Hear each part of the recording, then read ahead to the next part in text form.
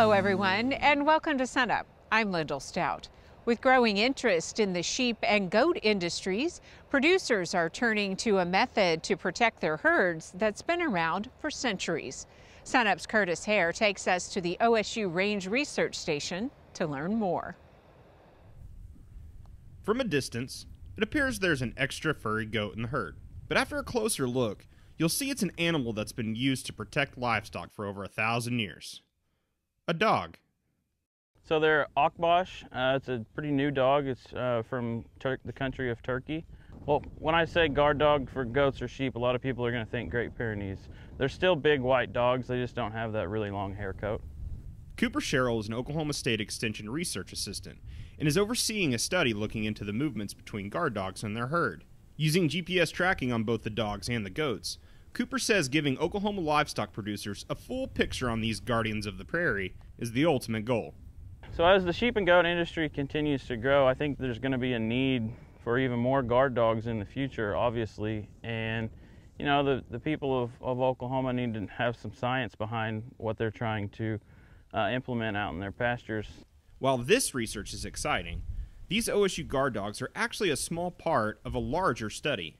Extension researchers from OSU, Texas A&M, and the University of Nebraska are collaborating to study a two-pronged approach in controlling woody plant encroachment in the southern Great Plains. The approach? Patch burning and grazing goats in the pasture. You know, with that two-pronged system, we've got both the fire and the goats. And, you know, to have the goats, we got to have the dogs. The dogs allow me to go to sleep better at night. So before we brought in the goats, predators were not a problem out here with the cattle. Every once in a while you'd see a coyote near a new calf that had been born, but now that we have such smaller animals, you know, they're not as intimidating to a coyote. Cooper says the research team tried using donkeys to protect the goats at first, but still lost several kits to coyotes during the kidding season. Oklahoma Extension wildlife specialist Dwayne Elmore says having a coyote problem is not uncommon in Oklahoma. The primary predator that's going to be a problem with livestock is coyotes. They're very widespread and abundant, so almost all the predation that we see on livestock is due to coyotes. So goats and sheep are particularly susceptible, and obviously poultry as well, you know, so smaller animals. But you know, newborn calves are at risk, particularly if the cow is not very protective. Tall fencing and lethal measures are popular methods in controlling coyotes, but both can be counterproductive, especially killing the animal. These coyotes have territories, and they're defended territories, so when you take a coyote out, it's usually a vacuum that's filled in quickly, and sometimes by more coyotes. So you might actually increase your predation problems, but often, you know, if you're in an area where there's a lot of dogs that are roaming free, domestic dogs that are roaming free, and/or feral dogs that are being dumped, that might be your bigger problem. And they might not even be killing the livestock, but just the constant harassment and barking and chasing them into fences. So, you know, a good guard dog is going to spend all its time right with the herd, and it's wary and on guard for other, you know, canids, coyotes that might come around. Since we've got the dogs out here working with the goats, we haven't had any losses. Guard dogs can be a great asset to a sheep and goat operation, but you can't just throw any old dog out in the pasture and expect good results. The type of breed and bonding the animal to the herd are critical factors. A lot of the whole guard dog thing starts when they're a puppy. From about 8 weeks to about 20 weeks old, that's a really critical period in getting them bonded to your livestock and set up in your area. Once the herd recognizes the dog as a protector, that bond is as strong as a rusted bolt in a stripped nut. Wherever the dog goes, the goats go. You know, there are some drawbacks to having guard dogs. It's an initial expense, and you know, they take veterinary care, and there's a risk that, you know, they might injure someone's pet that comes too close to the livestock, but they're highly effective at protecting livestock if they're trained. The Guard Dog Study in the Prairie Project will continue for the next few years, and the pups will keep doing what they're doing. Standing watch, wary and ready, with the goats following closely behind. In Payne County, I'm Curtis Hare.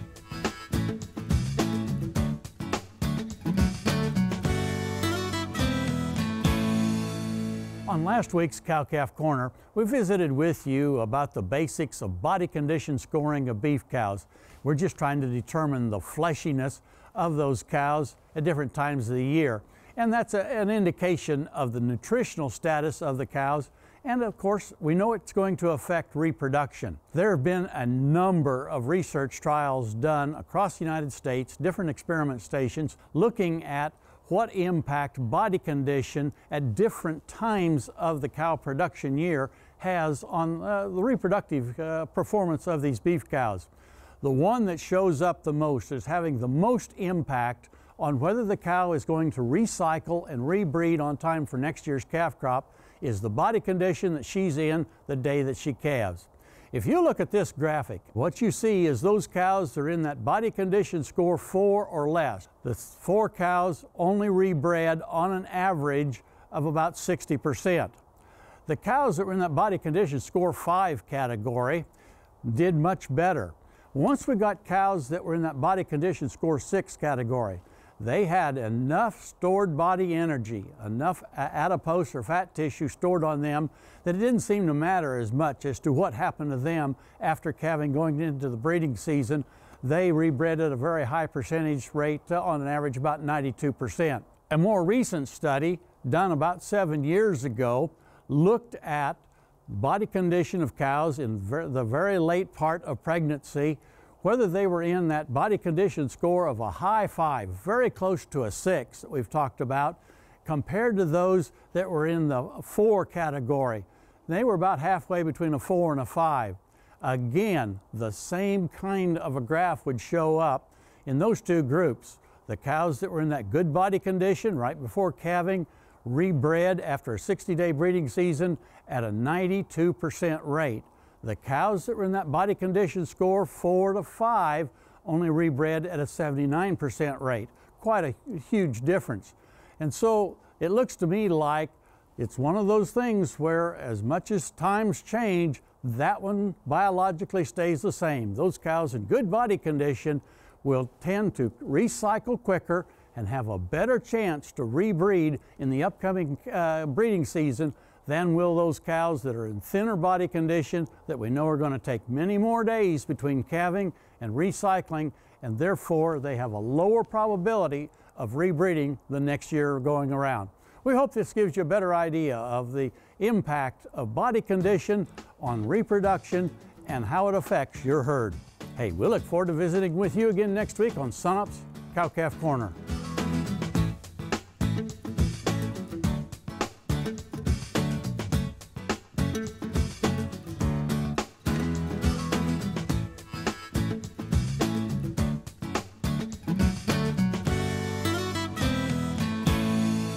So many times on the show we talk about soil quality, and Josh, there's some opportunities for producers to take a look at things that may help crops in the future, like no-till versus conventional till. Yeah, there's a lot of options, and the good thing is it's been a focus recently, you know, improving soil quality. Not only that, a lot of people focus on the quality, but we're also talking about resilience, just making it to where maybe it doesn't improve, but it doesn't get worse. Right. And I think those are very important tasks. And like I said, there's a lot of practices that are being of major focus, not only here at OSU, other land grant institutions, as well as governmental agencies like the NRCS, focusing on good soil quality. Because it is about soil quality, but then it also helps with crop selections and things that you can grow. And in turn, you may not see it the first year, but you're going to get better crops. Yeah, and that's where we go on to the resilience aspect is you know, we've talked to a lot of growers on what they want, and when you talk about conservation practices, ultimately we need to make money. Yeah. But on down there, top 3 is I just want the droughts to not be as negative. We can do that with good coverage, maintaining that soil in place, good organic matter, building your microbial communities, or even doing something like we're looking at here and diversifying, looking at what kind of forage a cover crop can do. So we're improving the soil, but also trying to integrate the livestock into the system. We're all too familiar with that in Oklahoma, is integrating the livestock. Let's do it in a way that also can improve the livestock of the soil or that soil microbial community through a soil quality aspect. Or we're going from a flood 2 days to a drought, and that's always how it's going to be. we can help moderate that by actually having some of these practices in that can make it to where, yeah, we might be under a drought, but 2 days later we might be flooded, but 2 days later we're not under a drought. And these type of systems can do that kind of stuff. Improving your water infiltration, getting that subsoil moisture is very important.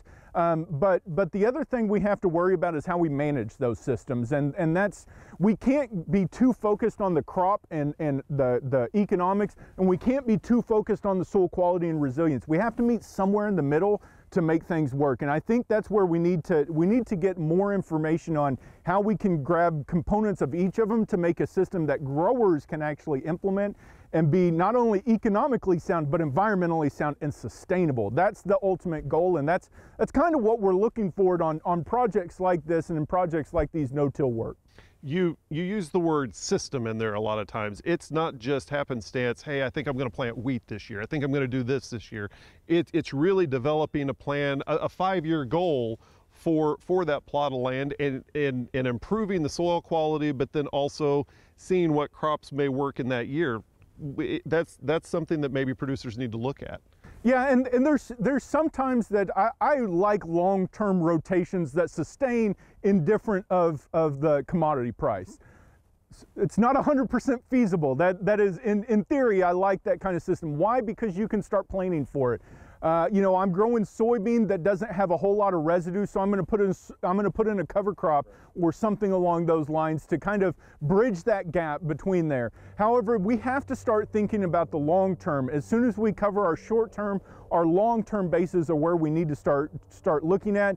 And the other thing that we need to think of is a lot of folks are starting to drop no-till because of weeds. Right. We can work with that. We can work it's not time to completely tear up all the no-till, but we have to do a little trial and error. We have to kind of almost take 2 steps back, sometimes take 5 steps forward instead of a step back to take a step forward. So, you know, look at that system approach, and a lot of people talk about soil quality or plant health or various things, and that's what I like to look at: system quality. How well is the system going? Not only the soil quality, but are you making money? Is things doing good? Are you decreasing your reliance on inputs that we just don't need? And I think that's very important, is moderating your inputs and trying to make things sustainable. That way 4, 5, 10 years down the line, we can still do the things that we're doing right now.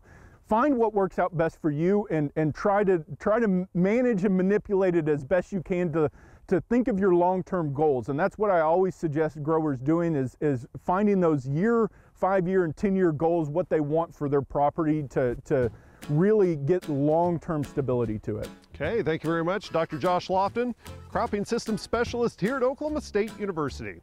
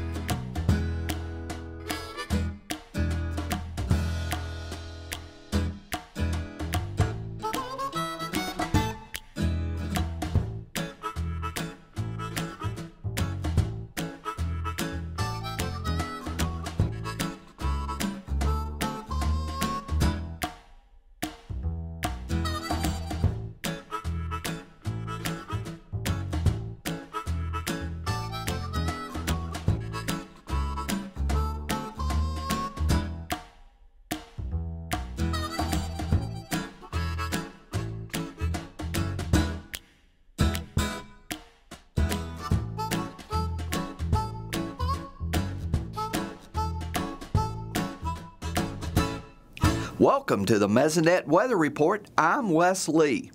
One of the most important factors for crop production is soil moisture. At Mesonet, we utilize an electronic soil moisture sensor seen in this picture, buried to either 2, 4, 10, or 24 inches in the soil profile to determine soil moisture. Sensors are under existing native sod as well as under a chemically treated bare soil. Data is presented in 2 different ways. First is the fractional water index, abbreviated as FWI, and the second is plant available water, or PAW. This is an example of the FWI at 4 inches at the beginning of the week. FWI uses a scale of 0 to 1. 0 means it is as dry as the sensor can read, and 1 is as wet as it can be read. FWI is not soil type dependent and is a good method to use to determine water percolation after a rain event. PAW is more complex. Here moisture is presented in either total inches at that depth or a percentage of what the maximum water holding capacity is. It is very soil type dependent. PAW uses a complex algorithm to estimate the soil moisture above and below the sensor depth. For example, a 16-inch PAW uses 2 sensors, 2 and 10 inches, to estimate all the water in a slice of soil 16 inches deep. It is not available if soils are frozen. Now you know a little more about soil moisture measurements. Remember, your soil type and rainfall will likely vary somewhat from your local Mesonet site. Gary is now going to discuss the newly released winter forecast maps. Thanks, Wes, and good morning, everyone. I thought this would be a good time to take a look at our long-term outlooks from the Climate Prediction Center for both temperature and precipitation. So these will be our winter outlooks just released and giving us an idea of what we might expect over the next 3 months. Well, let's do just December first. Again, from the Climate Prediction Center, the temperature outlook shows increased odds of above normal temperatures across most of the southern U.S. and up into the eastern seaboard. But again, over Oklahoma, so above normal temperatures are expected over the winter months. For precipitation, we see above normal odds for below normal precipitation, increased odds for below normal precipitation, rather, across the entire state, but especially across the western half of the state, including the Panhandle. So at least for December, warmer than normal and drier than normal conditions are expected, especially across western Oklahoma. That would not be good news for the drought that we've seen in that part of the state, of course. Now let's take a look at the next 3 months. This will again be for December through February. First, for temperature, we see increased odds of above normal temperatures across the entire state. A little bit higher odds across the far southern reaches of Oklahoma. But again, for the entire state, expected to be warmer than normal as we go through December through February. Now for precipitation, again, just like with December, we see increased odds of below normal precipitation, especially across the western 2/3 of the state, and even more especially across the southwestern quarter of the state. So again, for those areas that are suffering from drought across western Oklahoma, this would definitely not be good news. So if we look at the seasonal drought outlook from the Climate Prediction Center, this goes through the end of February. That's pretty much a picture of what we saw in those outlooks. Drought is expected to persist and even develop. It's expected to be likely across much of the state, that's the area in yellow, through the next 3 months. So drought development likely in areas that don't see it now, and it's expected to persist or possibly even intensify where it already exists. So that's definitely not good news. So we have to hope these outlooks are about as good as the paper they're printed on. Sometimes they are, but when we have La Nina present like now, sometimes they're a little bit more accurate. So we just have to hope that those are actually wrong this time and we get some drought relief in here. That's it for this time. We'll see you next time on the Mesonet Weather Report.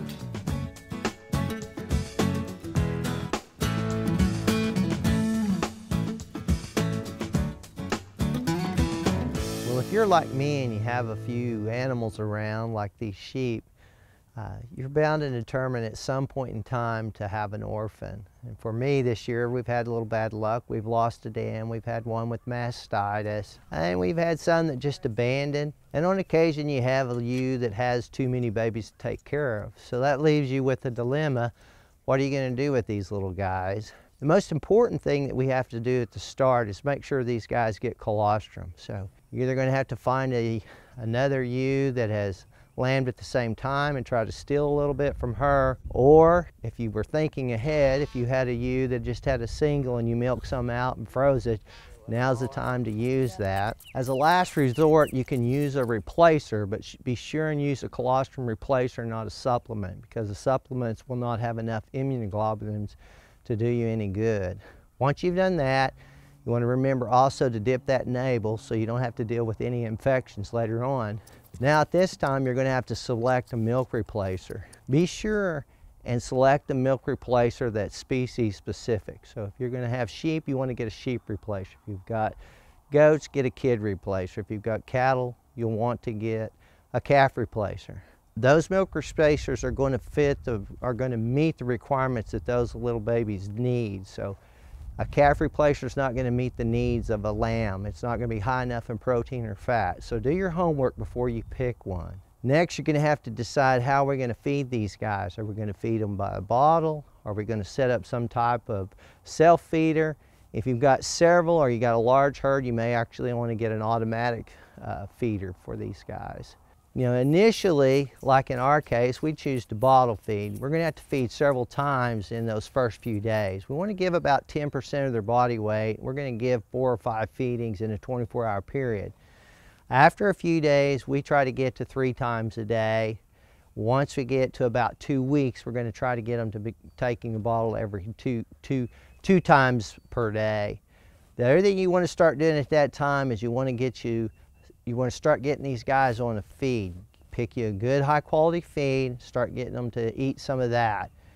If you have any more questions about how to raise orphan babies, I'll put some information on the website at sunup@okstate.edu.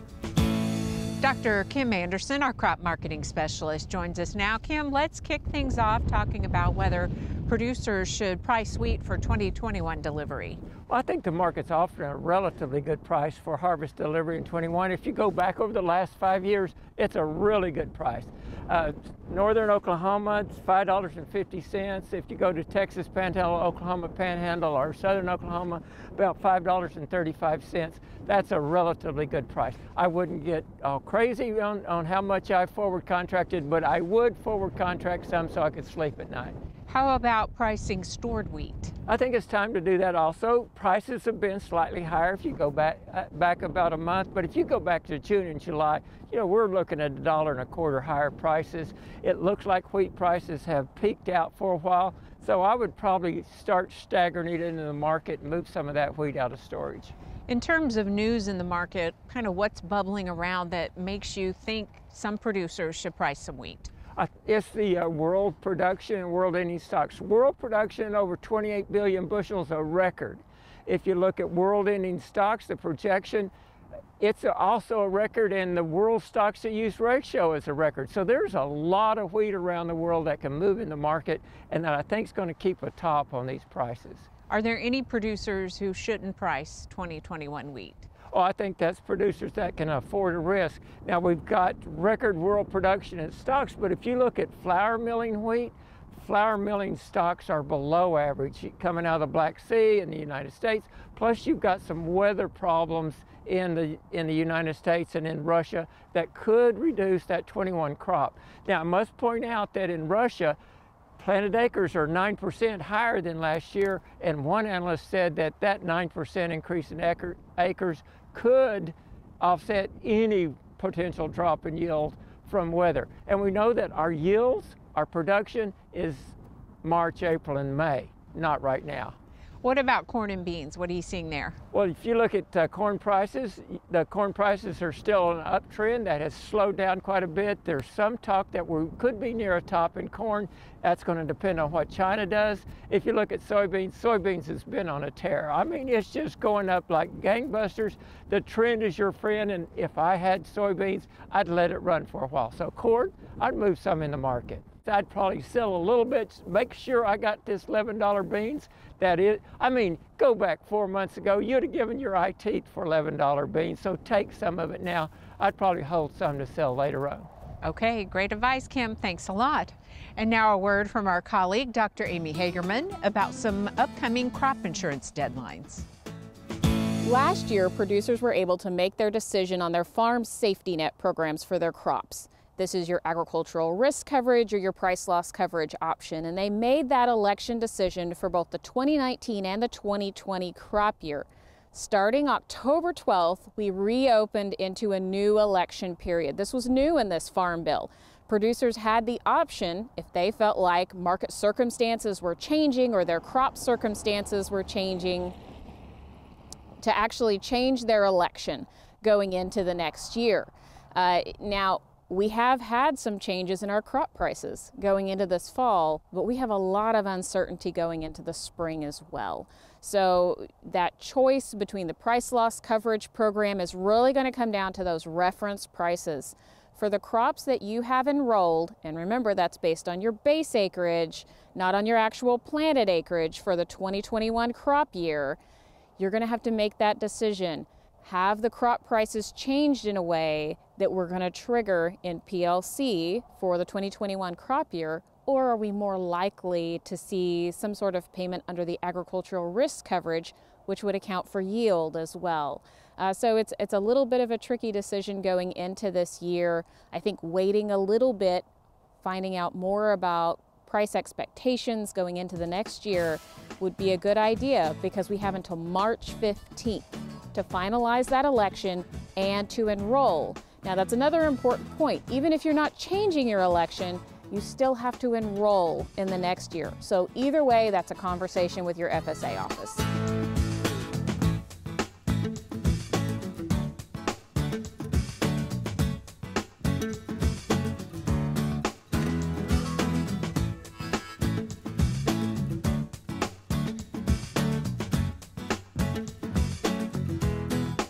That'll do it for us this week. Remember, you can find us anytime online at sunup.okstate.edu and also follow us on YouTube and social media. I'm Lyndall Stout. Have a great week, everyone, and remember, Oklahoma agriculture starts at sunup.